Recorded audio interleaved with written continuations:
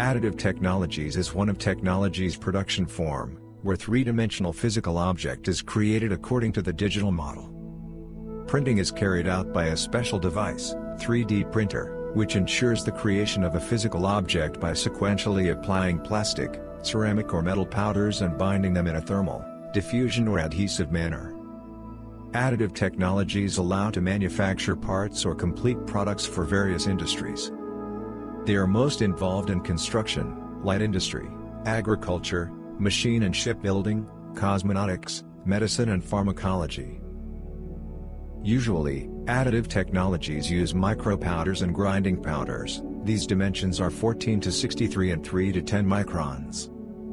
Obtaining of micropowders and grinding powders using traditional mills and shredders faces a number of difficulties, which are expressed in long processing, large equipment dimensions, rapid wear of working elements, noisy operation and significant energy consumption.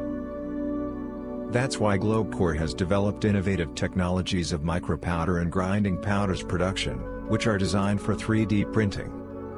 This technology is implemented in vortex layer device AVS. Grinding and mixing in vortex layer devices is carried out due to the movement in the working chamber under the action of the rotating electromagnetic field of cylindrical ferromagnetic particles. They rotate at the same time, constantly collide with each other, with the walls of the working chamber and with particles of processed substances.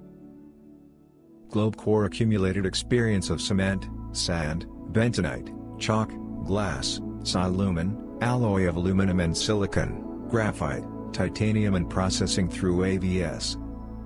Based on these and other materials, AVS allows you to create exclusive micropowders and grinding powders, unique mixtures, complex compositions in the form of homogeneous masses, suitable for the manufacture of an object of any complexity.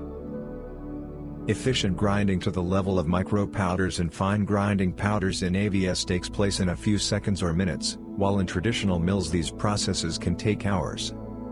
Moreover, vortex layer devices are almost silent, are easily integrated into existing technological lines of grinding materials, and also consume little electricity compared to traditional ball or vibration mills. Which equipment do you use for obtaining micropowders and grinding powders in additive technologies? Share your experience in the comments. Additional information about GlobeCore technology and equipment can be found by clicking on the link in the first comment or on the website www.globecore.com.